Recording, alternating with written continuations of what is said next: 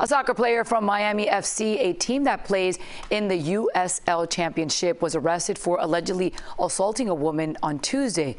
According to police, 20-year-old Jashawn Anglin and the victim agreed to go to a nearby apartment. Now, once there, he tried to force the victim to perform a sex act and also allegedly touched her inappropriately. The victim was able to identify the suspect from a photo lineup. Anglin was arrested and charged with sexual battery. He appeared in court today. Bond was set at $10,000.